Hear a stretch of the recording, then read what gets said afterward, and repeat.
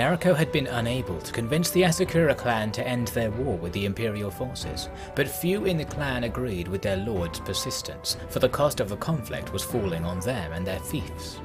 While this alone was not entirely unusual, and not definite cause to defy their master, the political situation was being affected by the mysterious disappearances of members of the ruling Asakura family, and rumours regarding the cause spread rapidly.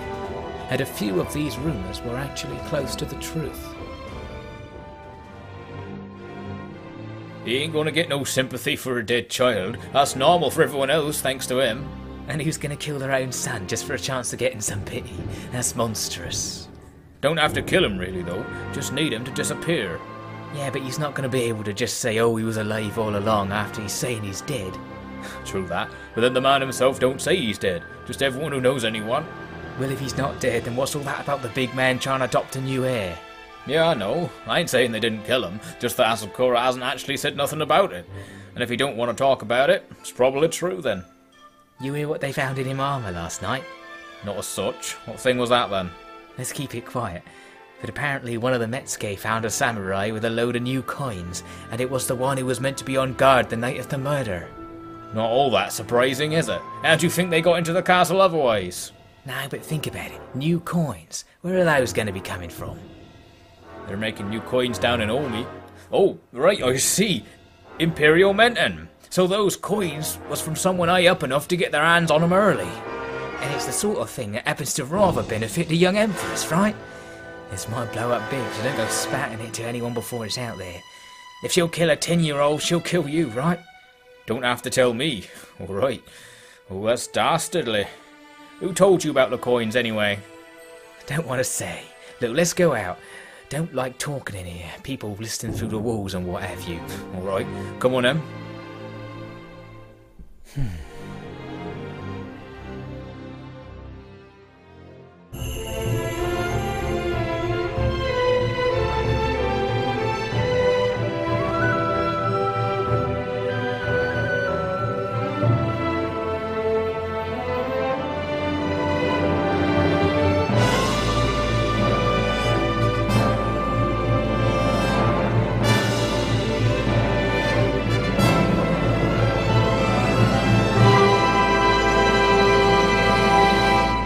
Hello and welcome back to Nariko's Treasure. Right now we've got a battle at Kanazawa in the far north of our territory where the Uesugi are storming the small defending army inside. It looked like they were about to take this place, but Nariko's arrival should turn the tide. Her force is now rushing towards the top of these stairs to prevent the enemy gaining access to the castle. They've already breached 2 of the gates, so we need to really hold them here if we can. Nariko has a nice position off to the side up this ramp, somehow missed that Teppo shot there, but now she can use her cavalry pike to attack the enemy from a decent distance. Unfortunately, she is spotted doing this, and an enemy pikeman slashes his way up the ramp, getting hits on Nariko. She's struggling to defend herself. Luckily, she's quickly saved by a couple of her honor bushi and a soldier there coming in to cut down that ambitious enemy. So now Nariko can return to the attack, and this is going to be quite effective. Using a cavalry pike against distracted enemies is very nice because you don't get close enough for them to sort of consider themselves engaging you, so many of them will just allow you to attack them for free. That archer going in for a sword battle with Nariko, a terrible choice.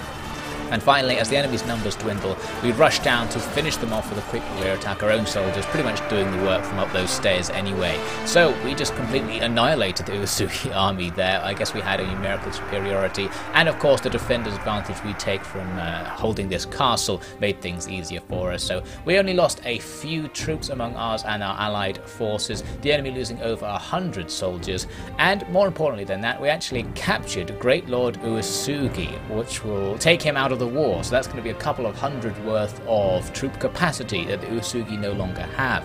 The Raizoji clan randomly declares war on us after this. They're very far away in the far west of Kyushu, so unlikely to actually show up and do anything, but we'll have to keep an eye out because they can bring forces over if they really want to. Now heading south we meet back up with Nariko, who's just reported back from her meeting with Great Lord Uesugi, who strangely is now in our captivity since then. And basically, Uesugi is willing to go to peace with us if we give him over 200,000 mon, an absolutely outrageous deal being offered there, so we have to reject it, probably can't even afford it anyway, so we'll simply continue on. There are lots of reports of enemy forces down in our core territory, so I wanted to come and clear things up, and when I did, I found this guy, Lord Tokuda, one of the Asakura lords, and it turns out that this guy really hates Lord Asakura for whatever reason, thinks he's some kind of pretender. So basically this gives us an opportunity to try and get this guy to defect onto our side because we know he's unhappy with his current situation. You can ask him about his personal philosophy, and he mentions that he thinks it's better to be the wolf than the lamb, basically indicating to us that this guy values strength and power as the way forward. So now we have to give him a relevant argument that will appeal to his personal philosophy to convince him to defect. I ended up going with just offering him some land in return for joining us. I thought he'll probably take this practical argument, and he basically agrees that he would be much safer and better off on our side of the war than on the Asakura side, considering how things have been going so far, and pretty much immediately he just says, yes, I will defect. So this is amazing. Instead of coming and just defeating this guy and removing 40 or so troops from the Asakura side, we've gained 40 or so troops onto our own side, and of course we have a new lord. We will now have to actually go and capture some territory to give it to him. Since we promised him territory, we'll have a stain on our reputation if we don't actually give him something as soon as possible. So ideally we want to take something from the Asakura to make sure we're damaging the Asakura as much as possible with this whole arrangement. And I decided to go for Ichodani Castle. I'm going to get Tokuda to follow me to add to our force. Ichodani usually isn't that heavily defended. I managed to take out a small Asakura army on the way, and now we're just going to lay the castle under siege. Although we keep getting these reports of attacks from the Asakura and the Uesugi across our domain, we really need to get this over with as soon as possible, get Tokuda secured onto our side, and then we'll go and secure our borders against these constant attacks, hopefully with a new advantage, having Tokuda and Ichodani fighting for us. So we'll finish up our preparations and get ready to assault. And what makes you think he won't just stab us in the back rather literally and go back to his master? Tokuda is a scoundrel of the highest order, I'll give you that. A man made great by riches and fame earned without merit. Truly the antithesis to your good self. I don't know if you're mocking me or flirting with me, samurai. Pick whichever you prefer then. The point is, Tokuda's poor reputation may endure betraying a man as hated as Asakura, but to do the same to one as loved as Nariko will invite death by the hands of his very servants, most likely. And is he clever enough to think that far ahead? Certainly. Cleverness and ruthlessness are a common pairing. Speaking of which, look who it is. What? Who's your lucky date this evening? Stay your tongue, you dog! Ah, Lord Uesugi, a pleasure to meet you as well. Bet you didn't think you'd end up chained to poor Nagako here when you first met her? Mocking words reveal the shallowness of your character. You should take more care. Now a person who comes out and says something like that must be very clever. And Nagako's ruthlessness is her most precious possession. Truly, this is a match made in heaven. Good luck to you, young lovers. To think that the followers of the esteemed Empress would have this little respect. Truly, we are right to seek your heads. Oh, come now, my lord. We're very courteous most of the time. You are a special exception, though, because you see, our noble lady is rather friendly with another lady of the realm, one Aya no Kata of the Yamanouchi Uesugi line. And we know your real name, Nagao Kagetora. Things were going poorly, all because our vassal, the Nagao, were refusing to fight for the clan while I was still heir. They were ready to defect and let the clan fall. Father didn't have a choice. To keep the families joined, he was forced to adopt one of their generals, Kagetora. He was older than me, and more importantly, he was a he. No one cared to support my father in reverting the decision once the war was over, thus it never changed. The mad woman finds no friends at home, so she spreads her lies elsewhere. Effective, clearly. But right to rule comes from action, not merely lineage. Perhaps your pretender empress has forgotten that in the light of her recent family reunion. You should be quiet, my lord. You have many enemies here. Now who's giving the sage advice? Carry on then, we've got a battle to plan, and fresher villains to worry about. Nariko leads her troops for a rapid assault on Ichodani. We need to do this as fast as possible, not just because of the raiding elsewhere in the realm, but because in this battle the enemy have tons of skirmishers who are going to be slamming our forces the whole time we're advancing. We want to storm through this castle as quickly as possible to minimise the amount of skirmishing fire we're going to be taking. Now interestingly, to start things off, the enemy send their guys who were guarding the front gate of the castle to come fight outside, which proves to be a terrible decision because they now basically face our whole army at once. So we just cut them down, perhaps a delaying mechanism, but they would have delayed us more if they'd fought us in the gate, so don't really know what they were thinking. That went pretty well, so now it's time to storm into the first courtyard of the castle, and without those defenders, that's easy. Tons of unguarded skirmishers are going to be cut down as we advance, and Nariko, of course, going to be helping out with that. But now we're going to face the harder part of the battle, where we need to get up to the second courtyard of the castle, and we have to go up this very steep and narrow set of stairs, so we're going to be all bunched together and moving slowly. Perfect targets for the enemy skirmishers who are going to be firing down at us the whole time. Nariko going to try and thin their numbers out a little bit, but we are going to take some pretty serious damage on the way up.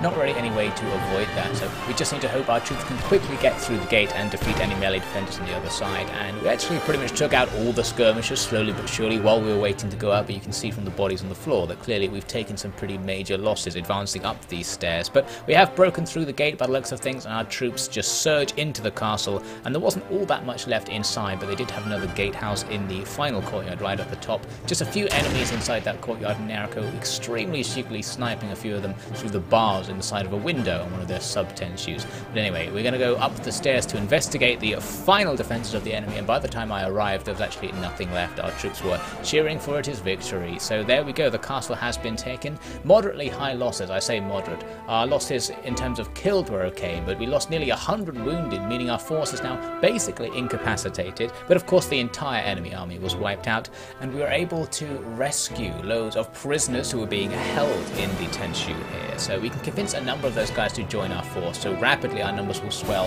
right back up, taking the choice troops there. And of course the final thing we need to do here is actually give the castle to Lord Tokuda. The whole point of this has now been achieved, so hopefully he will be cemented as a lord of our faction now with this territory given to him. I actually have too many troops in my party right now as a result of rescuing all those prisoners, so I'm going to give a load of them over to the castle's defense. Since it is a little bit dodgy at the moment, we need to shore it up, and even though my party limit is higher than the amount of troops I have now, there's a soft limit due to party morale, which basically means I can only have something like 150 troops at a time. So after that, I'm going to head back and now try and deal with all these raiding forces we've heard so much about. Heading down towards Nara, we see two Asakura armies. One of them is Great Lord Asakura, who I was surprised to see because I was pretty sure he was actually inside the castle that we just took. So he's basically come back immediately, and he is again not really willing to go to peace with us except for outrageous payments, which we are not going to offer. Luckily, he doesn't really have any troops since we defeated him so recently, so we just run over his army and defeat him again, and then move on to the more important business of attacking Lord Kitabatake, who has an army similar in size to ours, so it's time to take the field and face a more decisive battle to clear things up in our core regions. This battle was relatively easy though, of course, as it tends to be, because we have such superior terrain, and the enemy's advance is going to be so hampered by our skirmishing fire that really by the time the battle actually starts, we're going to have a big numerical advantage. They did the usual attempt at a cavalry attack, Nariko swinging around to the back of those cavalry to help take them out. They don't last very long at all. We do need to get a move on because we're about to be crushed in front of the enemy's infantry as they hit our line, so we'll just dodge around behind our troops and allow that fight to carry on. Nariko is going to come over to the right flank to join the cavalry who are just waiting to charge, so we'll use this opportunity to swing round and smash the enemy's army as it engages ours. But as you can see, there wasn't very much here, and I immediately found out why. We come over this little hill and we see the entire enemy army is actually just in retreat. They didn't even really join the fight, so that was easy enough, and now Nariko and the cavalry will just rush into the retreating ranks and cut down countless enemy troops, which will demolish their army in general. So let's take a look at the results. We lost only 3 troops, probably to skirmish fire. The enemy losing basically everything, over 100 killed. A very good show. and we have the chance to capture Lord Kitapitake, so we will take that to deny one more lord to our enemies. Now all of a sudden we get a peace deal from the Rozoji clan, which is nice, and then immediately after that a peace deal from the Date clan, so something has suddenly made these two powers at the extreme west and east ends of the country suddenly decide they're not interested in this war happening in the middle of the country, which is logical enough, but if they were going to declare war, it doesn't really make any sense that they would very quickly just go to peace without doing anything. Anyway, you can see all the villages around my southwestern territories have been destroyed, and I'm looking for an enemy to try and find who actually did this. We get more news of raids up at Azuchi, which is luckily near where I ended up after searching for the enemy. I actually find the Uesugi clan forces are nearby, and get more news of them attacking at Kitanasho. I didn't know where that was at first. You can see me looking around for it. It's up by Ichodani Castle. Basically, our entire territory has been heavily compromised. Many of our villages have been destroyed, especially in our core. I'm sure you know why I've summoned you. I know enough to say that you should have summoned your daughter, not me. Don't pretend that this isn't your responsibility, General. Do you even know the extent of our losses? I know them. Then why do so many still wonder where the Empress's grand army is? You are meant to keep Nariko under control, keep our people safe. I have tried, Your Majesty. Nariko Dono is one who looks only to the future. She is quite accustomed to life on the front lines, so much so that she in fact desires it. And I must say that it was your own order that we try to stop her from caring about what the people think of her. Perhaps that is to blame for her continued adventuring. You are to blame, General. You were responsible for our forces, and you agreed that you would keep Nariko's inexperience out of the matter. With respect, Your Majesty, she has achieved so much by her own instinct, and learned so much from I and all her friends, that it is not fair to call her inexperienced. The people of the land disagree. Many note how at least under the Miyoshi they weren't so terrorized at all times by raiders, and Nariko has spread much talk of how she will prevent such things. Now they see it is only talk. The situation has changed. For the Empress, the situation does not change unless she wills it. Of course it's a lie to us, but to the people this is and must be true. That is their hope. A great power to end the madness. Now, to ensure that hope remains, we must all work hard to cover up the sour reality of it all. And I don't like to see you failing, indulging in your infatuation with my daughter by letting her spoil her chances, while I work so hard to make real changes. Much was risked to secure these peace treaties. Infatuation, you say. Duty is a foreign concept to you, perhaps. And you bring up the peace. I was going to ask Well, don't. Look, I don't think that you are a bad general. But nor have I seen much chance for you to prove otherwise. It may be wise for you to convince Nariko to give military command up, for a while at least. She won't do it, and neither you nor I have the authority to make her. Authority doesn't matter. What does such an ordinary word mean these days? We have a responsibility to ourselves and to the land. I know you understand that more than most samurai. To live by mere principles is the greatest folly of intellect, and it is people that realize this, people like us, that gain the power to make a difference in this world. So you would do well to listen more to me, more to yourself, and less to her. I gather you've put much thought into this topic. Please, allow me to do the same. Now we're over near Kyoto, and we've got some big forces to take out. The Uesugi have penetrated multiple armies right into our core, right outside the capital, so it's time to start trying to strategize to see how we can take them out. And the main thing we need to do is get Lord Ashida here into the battle with us, who happen to be patrolling around the area. So that will give us a lot of numbers to play with, now well over 300 troops, giving us sufficient strength to overwhelm the first of the Uesugi armies here, with about double their numbers. It's a night battle though, so a lot of our skirmishing troops going to struggle. I'm going to run our army off the road here and try and form up on this tiny hill just beside it. Really can't really tell what's going on. Our men are trying to fire at the enemy, and I heard some sounds coming from right at the end of the line, so I made the relatively long journey to go investigate what it is, and it looked like the enemy cavalry had come in to attack our cavalry, and as I went to investigate, bang, we just take out an enemy lord who had apparently arrived to oversee the battle and was completely on his own. So we now sweep back in to help out with that cavalry engagement. Going to be quite easy, although slightly handicapped by the fact that using a cavalry pike while stationary at close quarters is actually very hard. So now with the enemy's cavalry taken out, I'm going to try and get my cavalry back behind our battle lines before the enemy's army actually arrives. Of course, their cavalry was well ahead of their main army, ruining their potential, and we just about managed to get back through. And then a battle takes place in front of us where we can't really see what's going on. I eventually order everyone to just charge out and try to exploit the fact that the enemy's formation is so loose right now that we're basically going to be overcoming single enemies one at a time, and in fact the enemies are now just routing away. So that's the end of their infantry. Their skirmishers were still going though, and there they are hiding in the darkness. Nariko rides forwards and slashes into their line, and just like that all of the skirmishers turn around and start to flee. Nariko's going to be followed by cavalry and infantry, so perhaps the right decision there, but a very bold move from the Emperors. Still though, that's going to be the end of those skirmishers as they attempt to escape, and that of course is going to be the end of that entire army. Very good show. We managed to not lose any troops, although our ally Ashida lost 6, the enemy losing about 150 troops. Overall an extremely good exchange with the Uesugi, but that's not the end of it of course. They have another army nearby, but with Ashida on our side we can now completely overwhelm that remaining force. They've got over 100 troops, but that still leaves us with triple their numbers, easily enough to just smash through them. And Nariko's going to go out to lead the cavalry again in this battle. First, I was on the wrong side of our army, so I went across the face of the enemy, cutting down one guy there on the way. Now I can join our cavalry waiting on the flank as the enemy's infantry charge comes in to fight with my lines. Once they're all busy and engaged, we'll be able to sweep them off the field. Here come the cavalry. Our cavalry detachment's now gotten very large because we've captured so many samurai from around the place. So now we come into just annihilate the enemy. Some of them start to withdraw the second they see us coming in. Again, probably the right decision in this situation, and the ones who don't withdraw are going to be quickly overcome by both our cavalry and the fact our infantry can now advance into the enemy as well. A few skirmishers as ever, still trying to fight, not going to last very long, especially with cavalry now having nothing between them and those poor skirmishers.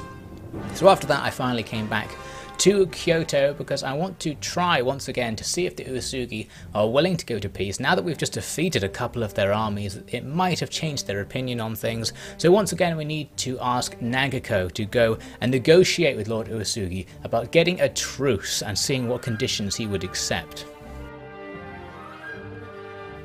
I don't know what exactly will happen when he sees you again, but there isn't anyone else I can trust with this. He did not appear to like me, but he did not appear to like anyone, so that may be of no consequence. Well, if you think that he won't listen to you, we could try to persuade my mother to do it. No, Your Majesty. What's the matter? Sorry, Your Majesty. Your mother is poorly viewed by the Uesugi. You are sure? I have heard some rumors to that effect, although that was with the Oda and Asakura, actually. It would not be appropriate to speak on those topics, Your Majesty. If you think I'll be offended, then you needn't worry. It is dangerous gossip, and that's why I want to hear it. You clearly know something, Nariko. I can order you to tell me if I need to. Kogomasko is hated by the samurai lords. The people do not mind her, but they don't know her so well. Hated? Because of me? No, Your Majesty, no. She is... They say she used to be dishonorable. And what does that mean exactly? I don't truly know, Your Majesty, but I believe she is thought to have been responsible for the fighting 20 years ago, but I do not know. Interesting. Thank you, Nariko, for saying what you could. I wonder what she would say if I asked her about that. She doesn't seem to be dishonorable to me, not now at least. It was a long time ago, Your Majesty. Yeah, people find it hard to forget things, I guess. Well, we need to focus for now. Uesugi must be convinced to end the war, and if anyone can do it, it's you. Is there anything else you need before you go? Yes. Can you tell me about the mint in Omi? Mint? What do you mean? The new coins are being pressed in Umi. Did you arrange that? No, I don't think so. I don't really take that much involvement in the details. I will, though, once all this is over. But why do you ask? Do you think you'll need more money? No, sorry, Your Majesty. I am wasting your time. Please await my return. Next, I wanted to head north to go back to Kanazawa and see how things were doing around there, but even on the way we get more news that we are being attacked back in our core. This time Kobe, a village to the west there, is under attack. It seems that wherever we go we're always going to be attacked somewhere else. We just can't cover all the bases with so many enemies marauding around the place. More news of attacks even on the way up towards Kanazawa itself, which you can finally see. This time it's a Baraki under attack, which is actually one of Nariko's personal villages. Definitely something she is supposed to be saving, but since I'd already come most of the way up here, I wanted to check the situation if I could, because there had been reports of enemy armies in this area, and as we approach the city we see there's a massive Uesugi army attacking it right now. Over 600 troops and something like 30 men left alive inside the city to defend it. It's literally about to fall, and Nariko, although she brings over 150 of her own troops, won't be able to stop an army of that size from taking it. I sat here for quite a long time and considered whether I should at least try it, but the loss of the entire party, even if this was a successful battle, would be very difficult to come back from, so I ended up simply heading away. We will head south.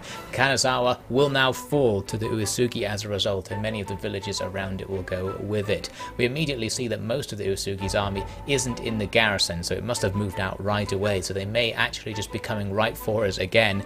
But whatever's happening, we need to go back to our core because we are under attack there.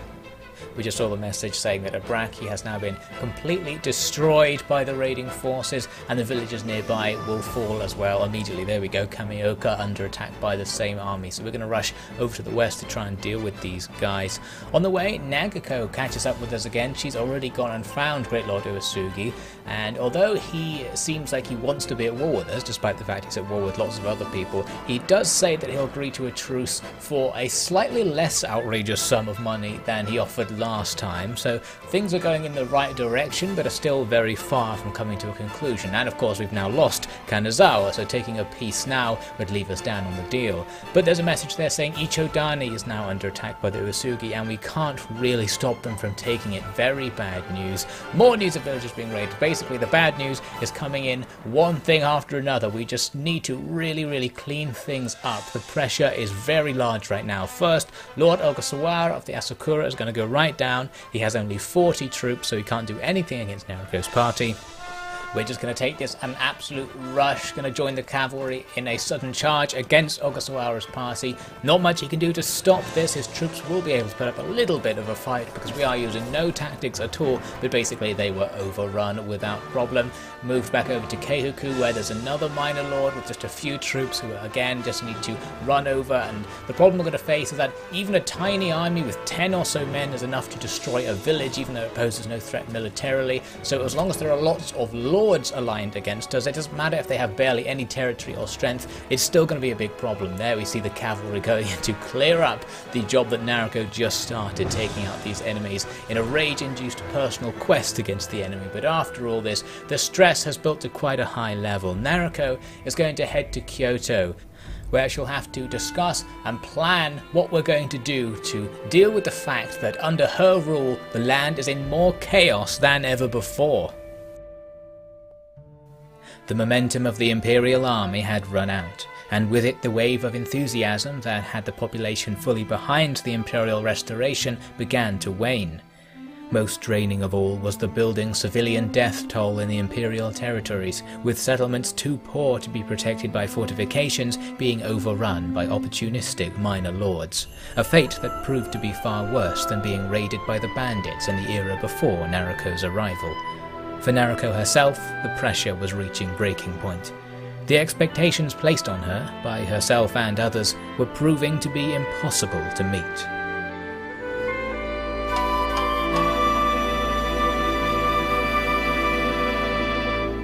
Thank you so much for watching, and as things seem to be getting worse and worse, Nariko may be able to find some hope in the machinations of her mother in the next episode of Nariko's Treasure.